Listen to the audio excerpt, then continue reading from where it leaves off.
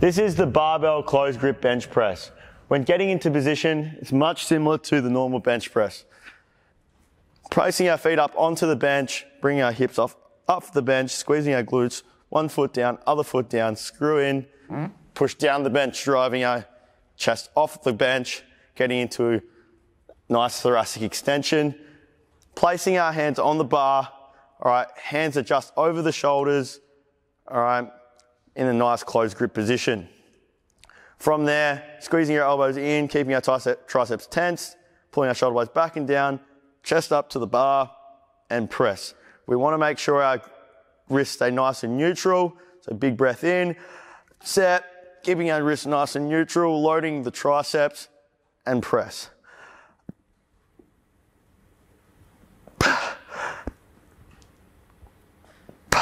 When bringing the bar down as well, we're bringing it down towards the rib cage and then press up, all right, over the shoulder. Rack the bar, and that's it.